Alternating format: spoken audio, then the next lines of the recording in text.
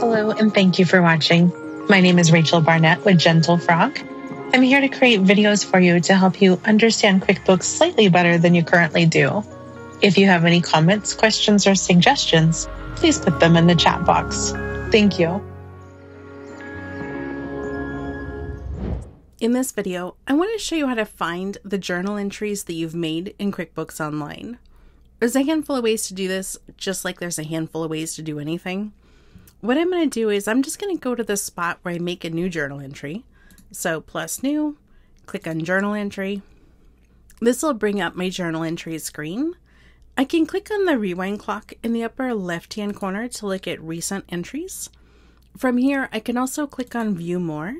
What it's really doing is showing the list of journal entries I've made in this account over the last 2 years. So for you, the from will likely be 2 years from whatever date you're doing it. A second way to get here, if you didn't want to do what I just did, let me take you to get a start over point. A second way to get here is to go to the magnifying glass in the upper right hand corner. On the bottom, say go to transaction search. You can then select the transaction type. So I'm just going to scroll down and choose journal. And it's going to show me the 2 journal entries I have in here for this year, but I really thought we looked at more. So let me change my date range. I had to go back and look and see because I remembered this list being longer. What we saw on the other screen were the 2 journal entries. What we see here are all the different lines for the 2 journal entries. So journal entry 1 has 2 lines, journal entry 2 has 3 lines.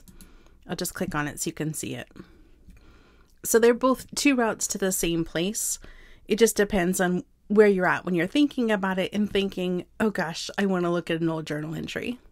I hope this has been helpful. If you have any video suggestions, leave them below. If you have any questions, leave them below. Thank you so much.